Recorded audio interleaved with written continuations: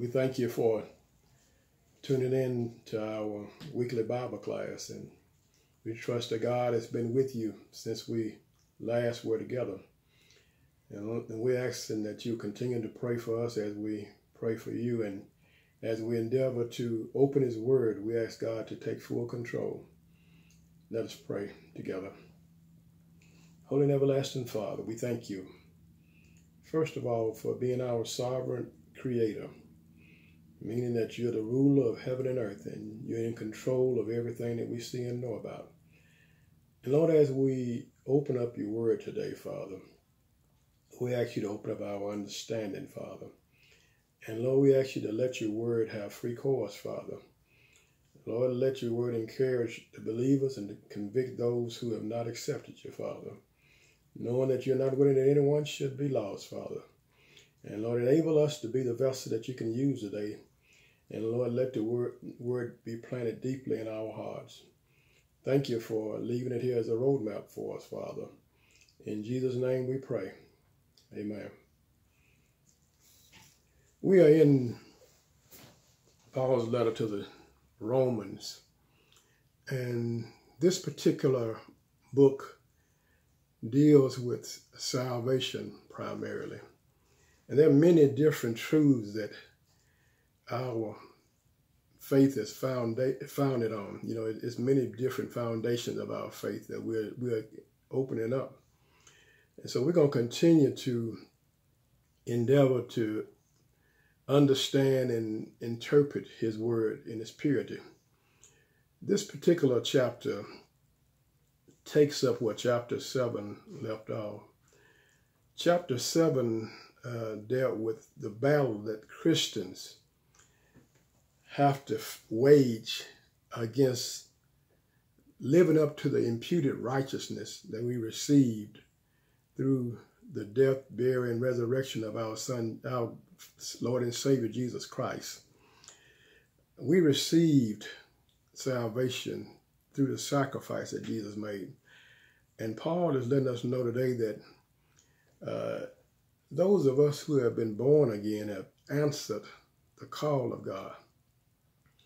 He's letting us know that this battle that we're facing, he said, when I would do good, evil is always present. The things that I want to do, I find myself not doing those things. And then he let out an anguish cry. He said, "O wretched man am I. Who shall deliver me from this body of death?" Then he gives us the answer. He said, "I thank God through Jesus Christ our Lord." We can win this battle with sin through our faith and empowerment of our God. And so we are freed from the penalty of sin. Paul starts out this particular chapter asking the question, who can condemn? Even Christ, when he was here, he said he didn't come to condemn, but he came to save. So we are not condemned because Jesus freed us from the law of sin and death. He came into this world in the flesh just like we're wearing. Only he had the blood of his Father running through his veins. And he was tried and he was tempted. And he completely kept the law that God gave to us. The law was his righteousness, what God wanted us to be. And no man was able to keep that law. But we needed someone because we offended God in the flesh. And Jesus came in the flesh and he witnessed this existence. But he never messed up. He never sinned. He constantly stayed in full communion with his Father in heaven. And that tells us that we're going to be successful with this battle with sin, we're going to have to stay close to God. So when Jesus died, and when he went to hell in our place, and when he rose from the dead, he gave us victory. The last victory was death, and he defeated death. And so now we're free from the penalty of sin. He bared our penalty on the cross. God put all of our sin upon Jesus, and he took his anguish out on him, and we received a perfect sacrifice that caused us to be free from our sins. But since we've been given righteousness, not because we are righteous, remember I said we're still fighting this battle, but we are now in the process of sanctification, which involves us being transformed into the image of God.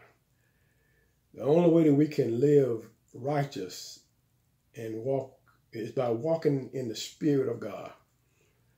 You see, Satan is always trying to keep us from being what God has called us to be and given us. He comes but to steal, kill, and destroy. And let me open that up a little bit. When a Christian, one who is supposed to be saved by the blood of Jesus Christ, is acting as crazy as those who don't know God, Satan is stealing our influence in the world. The Bible said that salt is lost, its savor is no more good for anything else but to be trodden under the foot of men. When we are doing everything that we know is wrong, we actually kill our relationship with God. Not that he ever go away from us, but Satan will cause us to feel like that we don't have a right to even come to God. He steals, kill, and destroy. He destroys our power. But we ought to try to live for the Lord because he died for us. And because we're reminded in Scripture that our bodies are the temple of the Lord. When we accept Jesus Christ as our personal Savior, God himself through his Spirit comes into our bodies and to live inside of us. And we have all that we need to help us to win this battle. Paul said that we have the victory in Jesus Christ. We got to learn how to crucify our flesh, that the Holy Spirit might have free course in our lives. So we have a new position. Before we were alienated because of our sins from God. But now we have become children of God. We are joint heirs with Jesus Christ. That's a precious thing that God has given us. Can't you imagine God himself? Jesus was God wrapped up in the flesh. He was all God and all man. But when he came and when he died and when we accepted his free gift of salvation, we became the children of God, and we're joint heirs with Christ. When Christ come into his inheritance, we will inherit with him. Because we accepted this free gift, that means that we're called by God. We accepted this call. Every man is called by God, but those of us who answer the call, we are God's called, and we are justified. God, and all this is God's work. No man can claim that he's done anything to deserve salvation. Our salvation is a free gift from God. God so loved the world that he gave his only begotten Son, and whosoever believe in him should not perish but have everlasting life. So we're called, we're justified, and we will be glorified by God. We are saved from the penalty of sin. We are being saved from the power of sin. We are in the process of sanctification. You ought to be closer to God. Some of the things that you used to do, you ought to have the power to resist those things now. But one day, when it's all over, when we leave this sinful flesh, we'll be completely saved from the power of sin. Sin will no longer tempt us. So that's where we left off last week. We are the children of God, joint heirs with Christ. And so now we're going to continue this study in verse 31 of the 8th chapter of Romans. Paul said that the verse 30 said, moreover, whom he did predestinate, them he also called. And whom he called, them he also justified. And to whom he justified, them he also glorified. So now he starts this next phase with asking some questions. He asks, who shall then say, what shall we then say to these things? If God be for us, who can be against us? That is some good news. He is saying, if God, the one who created us, the one who redeemed us, is for us, who can be against us? The truth that the believers have, this says that the believers have eternal salvation completely secured in God's hands. So, not because, once again, that we did it ourselves. We didn't earn salvation. The Bible said, lest any man should boast. So we can't boast about a gift. So when someone gives you something, you can't boast about, I earned this. No, you received it. So we have eternal salvation in God's secure hand. Jesus said, when we believe in him, we are in his hand and no man can pluck us out of his hand. And he said, my Father is greater than I am, and nobody can pluck you out of my Father's hand. So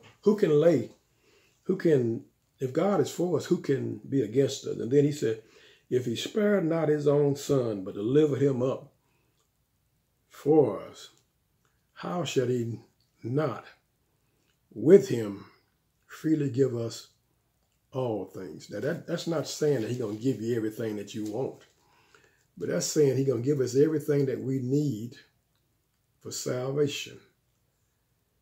So he's saying, if God be for us, who can be against us? Now let's open that up a little bit more now. Who can be against us?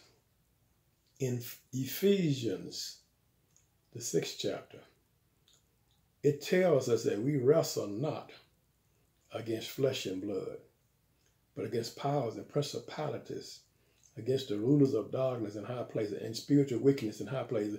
So what this is saying is that the person that's giving you hell, that body is not really your enemy, but it's the spirit that's influencing that person. That's the one that's your real enemy. I can feel sorry for those who I'm trying to be nice to and they're constantly working against me because they're spiritually sick. And you don't hate a sick person. You feel sorry for them. For those who try to afflict a Christian, there's something wrong with them spiritually. Because Satan is our real enemy. And he is constantly trying to do things that's against us. He comes as a roaring lion seeking whom he may devour. So we don't have to worry about him though, because once again, he said, if God be for us, who can be against us? So what that tells me is that we are worrying and we are fretting and we are concerning ourselves, getting ulcers. When God has given us the victory, he said, who can be against us? He might make charges against us. He might try to discourage us, but God is for us. And so when we have the one that has all power in his hand for us,